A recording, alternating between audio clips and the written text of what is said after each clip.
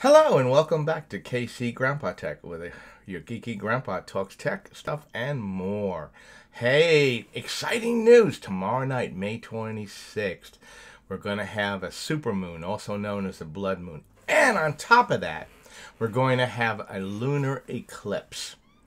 Not only that, there's a large meteor that's going to be passing by. Some people will be able to catch it. But I have some bad news for some of you about that. But before we get into that, please like, share, and subscribe to the channel. If you like content like this, hit the little bell so you'll know when I'm on. So let's talk about this supermoon tomorrow night. Well, what is a supermoon? Let's talk about that. And that basically is when the moon is not in a linear orbit. That means that it comes further away sometimes, and sometimes it's closer. Well, it's going to be one of the closest times it's ever been. So that is what is known as a supermoon. And what happens is, due to the extra light from the sun and the closeness, the refraction off the Earth's atmosphere causes only the red to get through. So the moon appears red, or blood moon. On top of that, the moon will be in a position that the Earth will go in front of the moon and have the sun behind it, therefore causing a lunar eclipse.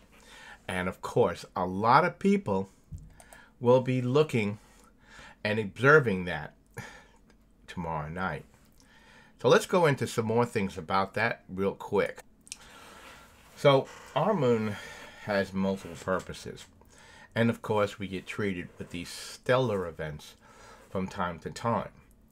But most of you know what one of the most important things that occurs with the moon, and that it controls the tides.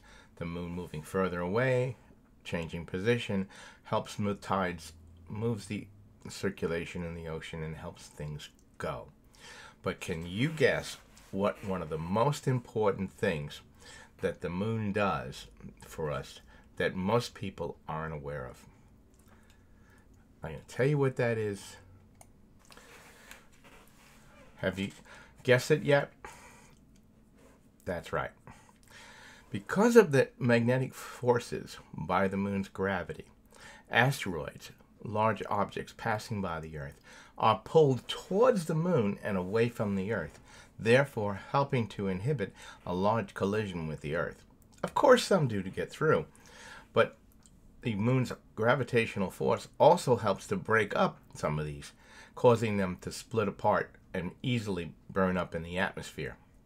Now, let's go into some more of the things that are happening. Again, of course, what the blood moon is the refraction off the Earth's atmosphere only allows red to get through. And of course, the moon appears red. Now, I told you I'm going to talk to you about some bad news. And the bad news is that unfortunately, tomorrow night's event will not be seen by everybody. Unfortunately, only the people on some people on the West Coast, Australia, and West Asia will be actually able to see it. Us here in New Jersey on the East Coast will not be able to see this, but there's good news, and I'm going to leave the link for you. A live feed from the Griffin Observatory will be available for those of you who want to watch it on the web. That's exciting news. That's exciting news. So anyway, I hope that's been helpful for you. It's good news. I love a stellar events. You know, between watching the stars and being a Star Wars fan, of course. I love to look at these events because they have more meaning sometimes than even the event. I mean, for history's sake.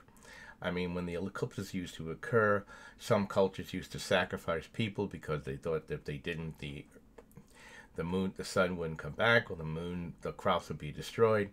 So there's been a lot of religious connection to this. within the Christian and Judeo-Christian thing, blood moons signify a major change in the spiritual atmosphere. So, at any rate, I hope this has been helpful for you. Please like, share, subscribe to the channel again. And if you have any comments about this, you've watched the moon, you have pictures, you've been watching it over the years, put it in the comments section.